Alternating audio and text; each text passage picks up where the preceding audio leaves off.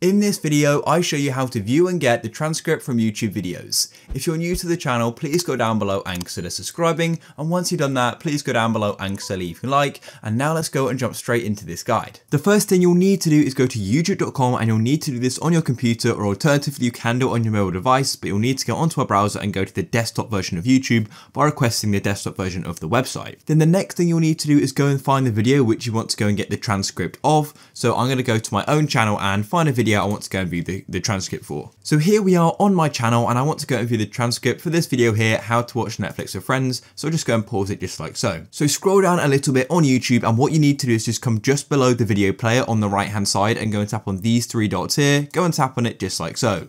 Now as you can see, I've now got this option here for show transcript. So go and tap on show transcript just like so, and then it's going to go and open up the transcript of everything I say in this video.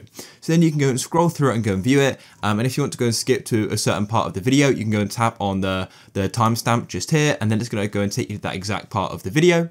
And also if you just want to go and remove the timestamps as well, then all you need to do is go and tap on the three dots in the top right of the transcript box just like this, and then you can go and press toggle timestamps and they'll be removed.